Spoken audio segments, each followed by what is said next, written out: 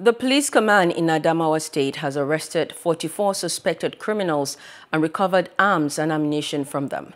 The Commissioner of Police in the state, Sikiru Akande, who made this known in Yola while briefing newsmen, said that the suspects were arrested for various offences ranging from kidnapping, culpable homicide, rape, theft and other violent crimes.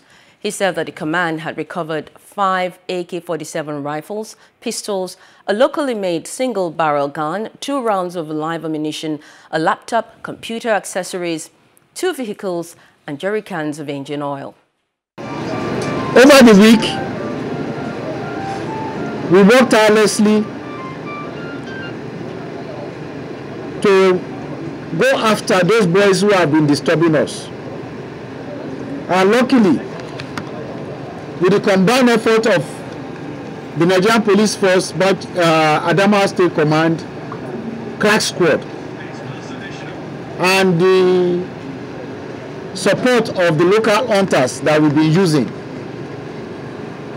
we've been able to arrest a group of kidnappers who have been disturbing the peace of this state.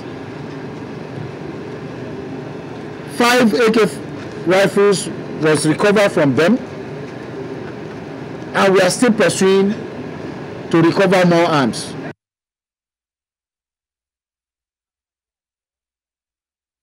Allow any group of persons to tamper with the peace of the land and urged politicians to be decent and law-abiding during campaigns and other political gatherings.